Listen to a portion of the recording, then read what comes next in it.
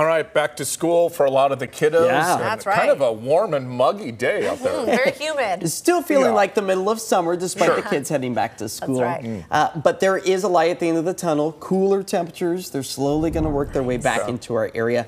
We just got to pack our patience and wait until September rolls around, which is now less than a week away as we take a live look across our area. Mostly cloudy skies, a bit of haze in the atmosphere from the abundant moisture and humidity as we sit at a very toasty 91 degrees, well above our average for this time of year. Thankfully, the moisture helping to reduce our fire potential, at least through the I-5 corridor. But as we move our way through the rest of the night, cooler temperatures helping to turn those dials back before they ramp back up again tomorrow. That comes as the lightning threat is going to be the biggest risk, stretching anywhere from central Oregon all the way up through the Cascades of western Washington.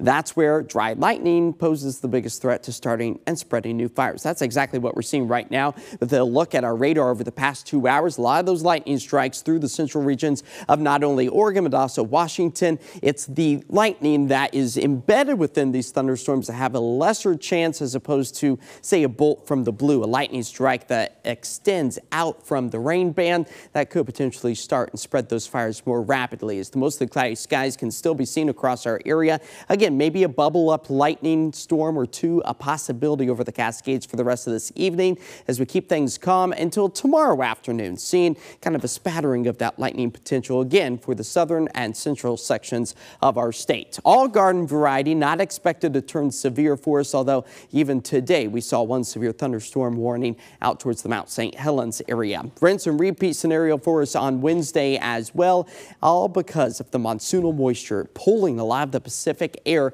up into the Pacific Northwest. But the good news is all of this starts to drift its way further to the south as we move our way closer into Thursday and eventually Friday, with this latest low helping to keep things slightly on the cooler side as we approach the weekend. Right now, 91 degrees with mostly cloudy skies out over downtown Portland on this Tuesday evening as our air quality continues to fall back to that moderate level for much of the I-5 corridor. We are expected to finally shake ourselves free of some of this wildfire smoke as we move our way towards the end of the week. Again, those fires that are still burning out towards the Lane Douglas County area and out towards Jefferson County still posing a bit of an impact as maybe a raindrop or two is possible for the Portland, Vancouver area as we move our way into Wednesday morning, but drier skies that is going to start to take shape as we move our way into Thursday. Filling up the rain gauge to pretty much nothing at all. Consider yourself lucky if you actually see a raindrop or two, as our 7-day forecast does paint a pretty dry picture for us over the next 7 days, expecting nothing but the summer warmth to low 90s once again,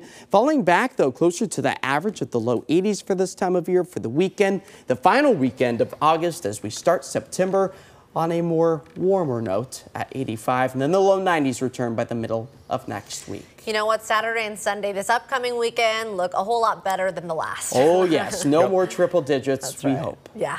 All right, Josh, thank you. Yeah. We'll be right back.